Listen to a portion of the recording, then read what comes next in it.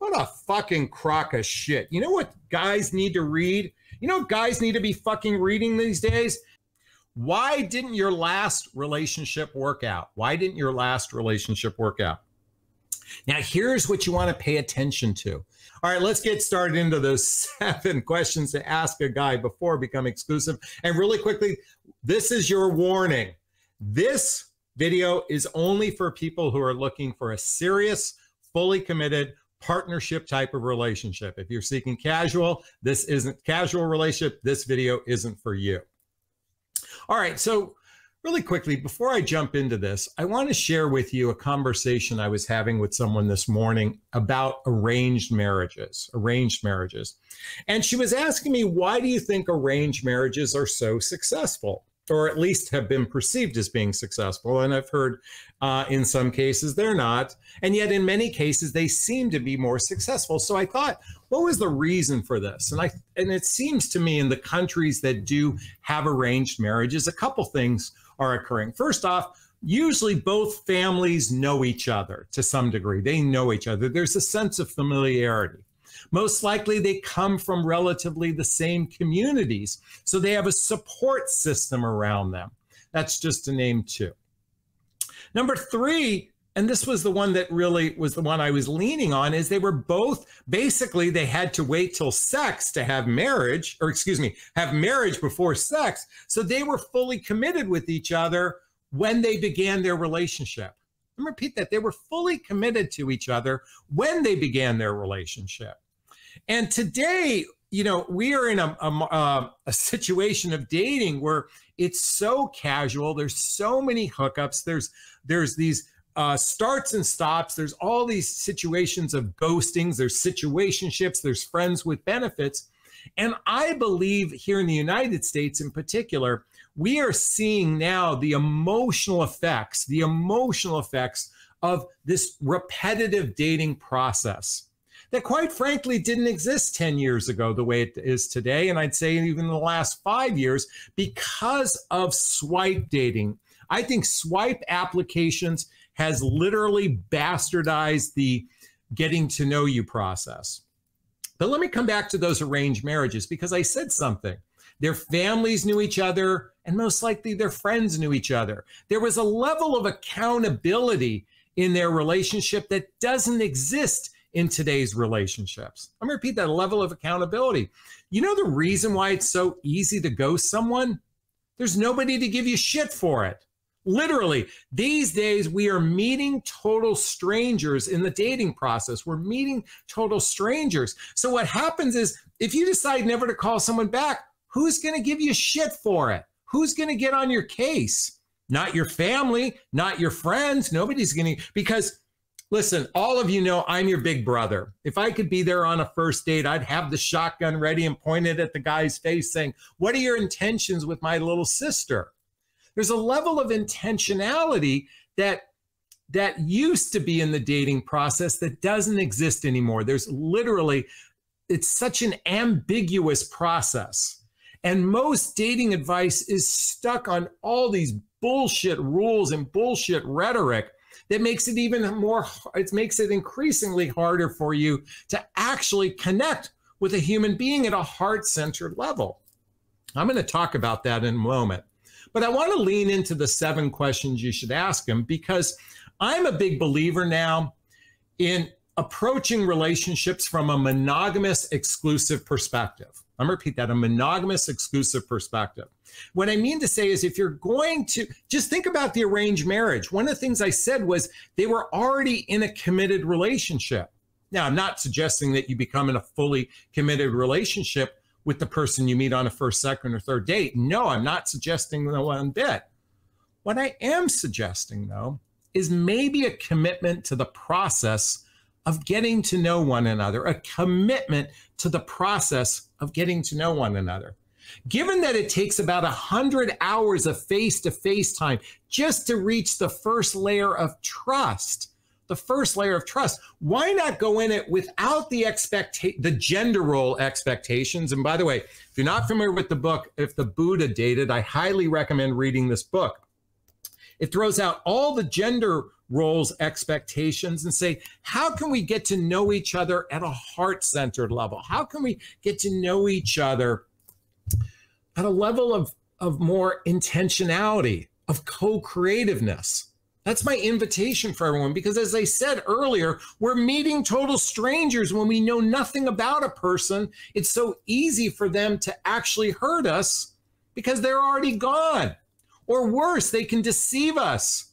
Because by the way, think of the people that don't even have a social media footprint, let alone the people that vomit all their shit on social media.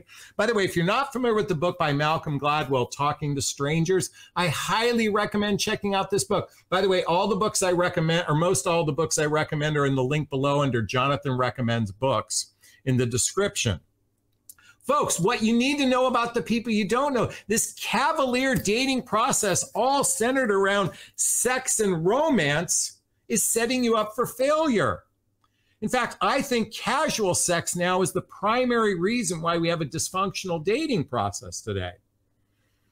I want you to think about this. Roughly, for hundreds of thousands of years, women used to pay a price for casual sex, and that was in the form of a baby.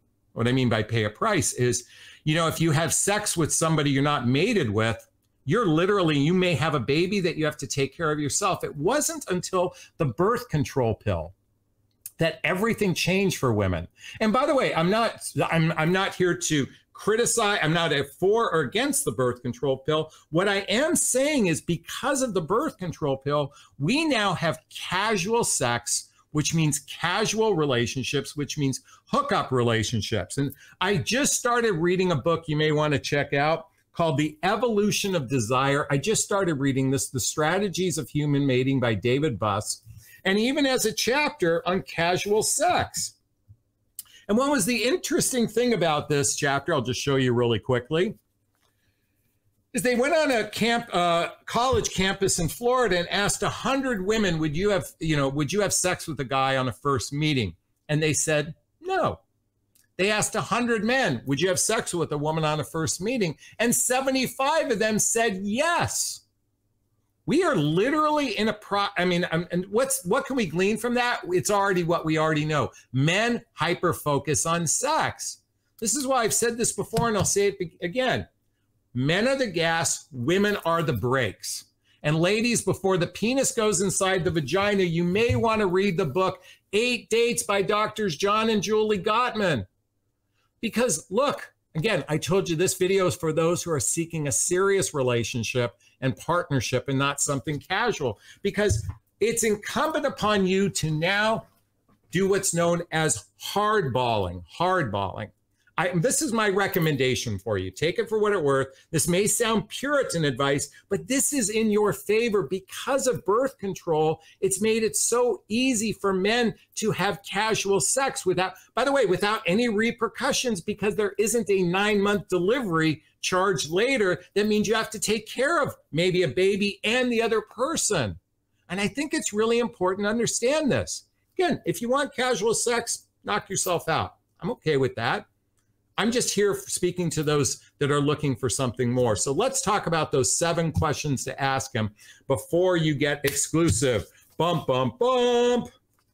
All right. By the way, folks, is this making sense? Is this resonating with you? Please let me know by posting a comment saying this is resonating with you so far.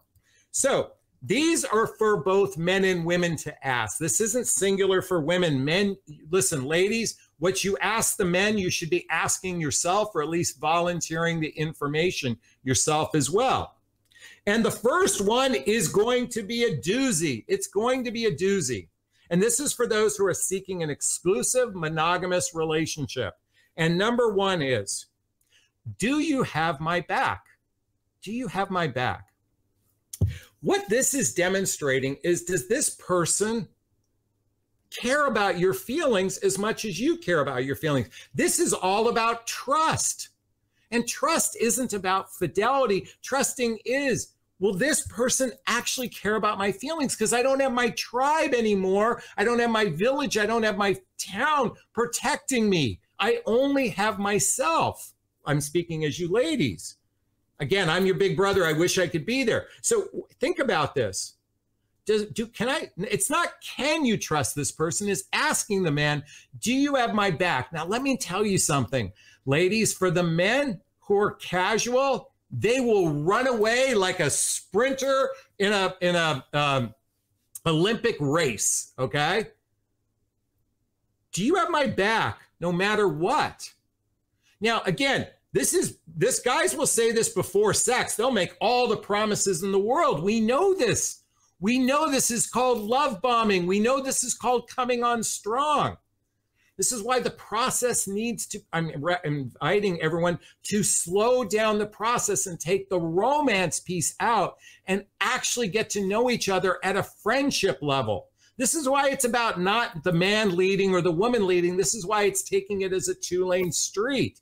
And if you ask him the question, you have my back no matter what, a sincere, genuine guy will pause. And you know what? He may answer, I don't know yet. And that's okay. That's at least an honest answer. If the guy jumps in and says yes really quickly before you've had sex, that's a warning sign. Because how can you have someone's back that you barely know? Keep in mind, everybody is a stranger. And number two, the second question.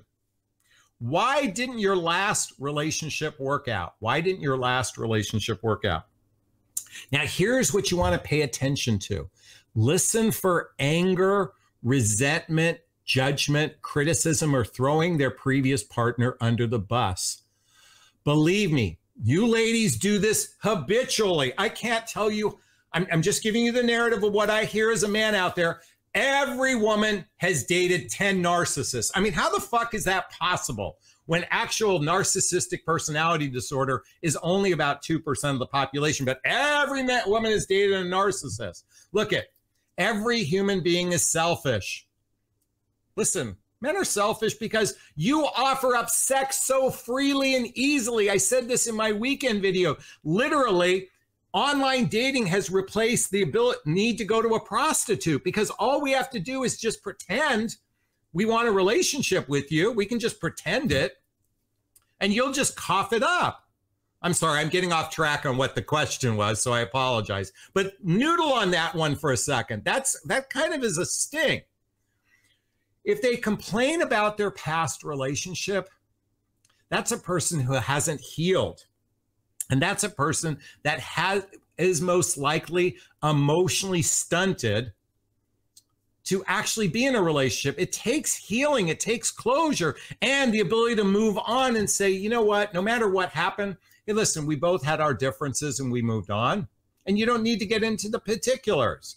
But boy, if you or they are throwing their partner under the bus, and ladies, you've been with men. And by the way, you listen to men throwing their partner under the bus and you go, I'll be his hero, or heroine, I should say. Big, big, big mistake. Don't do that. All right. Number three, how much transparency do you feel you need in a relationship? How much transparency do you feel you need in a relationship? This is all about emotional responsibility. And by the way, transparency means if it's material to the relationship, how transparent do you want to be? How much of my feelings do you want to hear? Ask these questions. Ask these deeper questions instead of, how's your day going? Did you have a good day? I hope you had a good day. I'm really looking forward to hearing about your day. From Kramer from Seinfeld. Ladies, you guys spend more time talking on text messaging about how your day is instead of the real deep stuff needed. God, I'm yelling. I get wound up, folks. Let me tone it down a little bit. I get wound up. I get wound up because I hear over and over again the disappointment many of you feel. And I'm thinking to myself, there's a hole in the sidewalk. You see it there and you fall in, and then you blame him for it. Listen, if you ever want to have a chance at a healthy, happy relationship, you have to take ownership of your life. Because you can't count on a man to do that for you. You have to be in charge of your relationship destiny. But Jonathan, all I'm supposed to do is sit back in my feminine energy and let the man lead and claim me. Really? Is this working? If this is working, if you sit back in your feminine energy and let the guy claim you, then why are women so fucking miserable? Unless you want to be a submissive. If you want to be a submissive partner, knock yourself out. You're not my type of clientele. I want to work with those women who are looking to co-create a relationship. I forgot to bring out my book, Spiritual Partnership by Gary Zukav. Spiritual Partnership by Gary Zukav. This will change your life. How much transparency do you feel you need in the relationship? Great question to ask. Number 4, what do you consider cheating?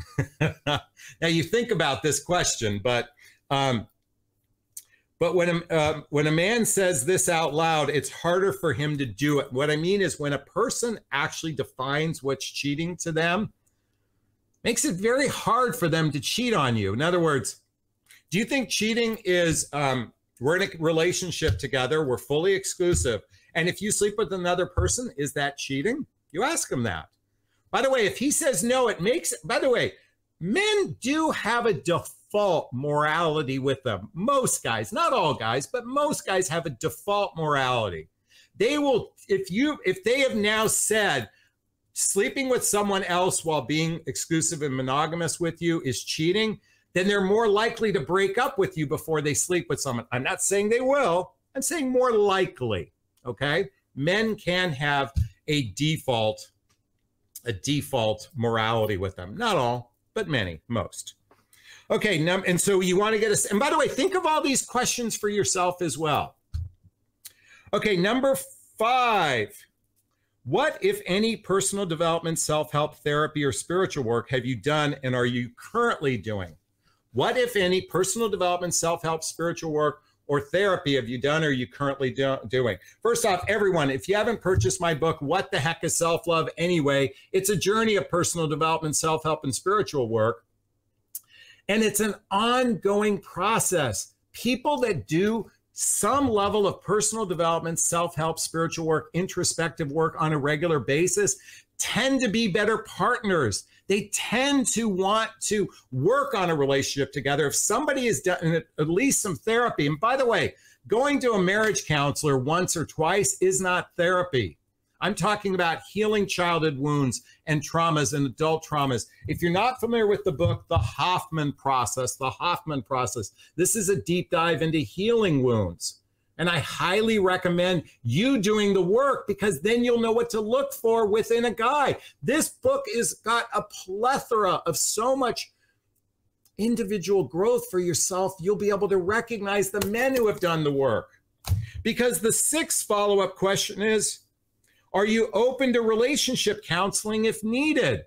Boy, the way a guy, he'll hear this and go, we don't need relationship counseling. We have the love of a lifetime. We have a love that's going to survive. You don't need to listen to Jonathon Aslay's advice because we are so magically in love with each other that this is going to transcend all other relationships.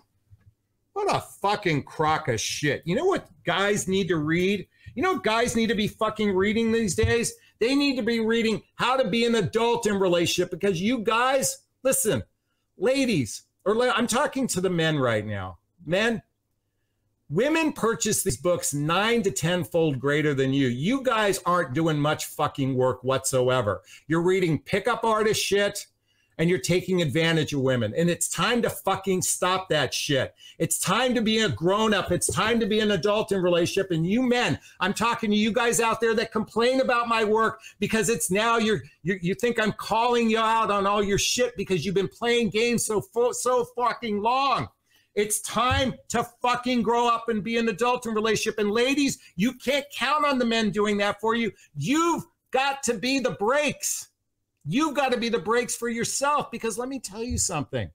All of the dating right now is wearing on everyone emotionally. Dating triggers the number 1 emotional health issue. I'm not good enough, I'm not lovable, and I'm not likable. And so it's incumbent upon you to take care, to be in charge of your relationship destiny. You can't count on the guys.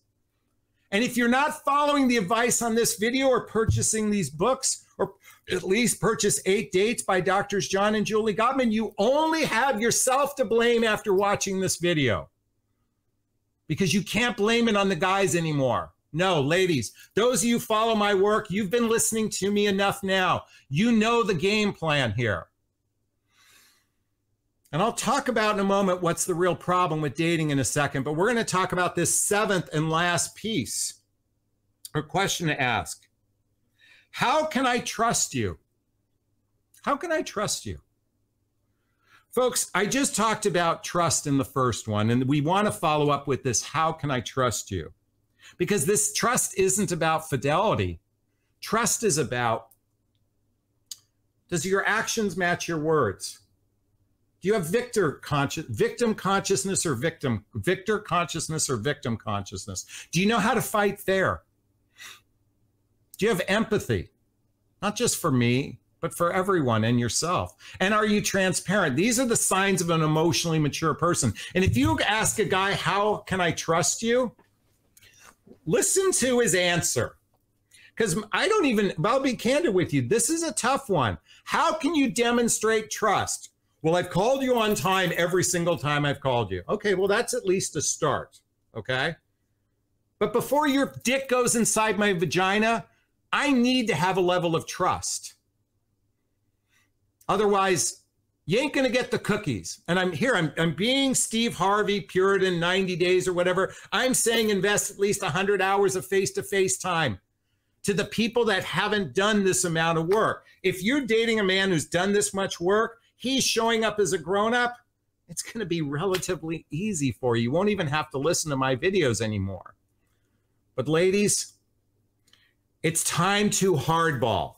I call it radical honesty. This is what I teach in my private coaching. By the way, there's a link below to get a free discovery call with me to see if working with a coach is right for you. So, 7 questions to ask them before becoming exclusive. Do you have my back no matter what? Why did your last relationship or marriage not work out? I forgot to mention marriage. How much transparency do you feel you need in a relationship? What do you consider cheating? What, if any, personal development, self-help therapy, or spiritual work have you done or are currently doing? Are you open to relationship counseling if needed? And lastly, how can I trust you? Yeah, how can I trust you? You see, you can't count on men. Most men are good guys. They're just bad daters. And yeah, there are some really genuinely sincere, emotionally grown-up men. Small percentage. Most everyone else you got to weed out. And by the way, you ladies are no fucking picnic either. Let me just tell you something. Your men and women are equally dysfunctional. You equally have bad relationship skills. Thankfully, those of you who follow my channel are doing more work than most. But I'm going to tell you something. You're no picnic either. And I say this as a single man out there. Because you know what the problem with dating is today? I put together a list. I want you to lean into what I'm about to share here. I want to lean into what I'm about to share here today. The problems with dating, mating, or relating today, unintentional or ambivalent with effort. Equally men and women, unintentional, ambivalent with the effort they put in. Number 2, overvaluing one's ability to attract what they desire. Many of you are overvaluing your ability to attract what you desire. Noodle on that for a second. Number 3, lack of good relationship skills. Many of you, and by the way, I'm talking equally men and women here. Terrible relationship skills. Emotionally unhealthy people seeking connection. Oh my God, that's a recipe for disaster. All of the emotionally unhealthy people seeking connection. Not to mention the selfish people or the predatory people out there. Yes. Undervaluing sex. I just spent the last 10 minutes talking about how many of you undervalue sex. And I said earlier, meeting strangers. And then sex and romance before trust and commitment. And the paradox of choice. We think we have all these choices because of these devices. These aren't choices. These are just faces on a screen.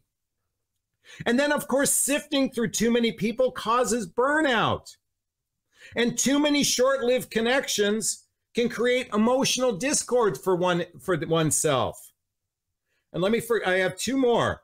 Unresolved or unhealed past relationships or ongoing discourse with a past relationship or family members, including children.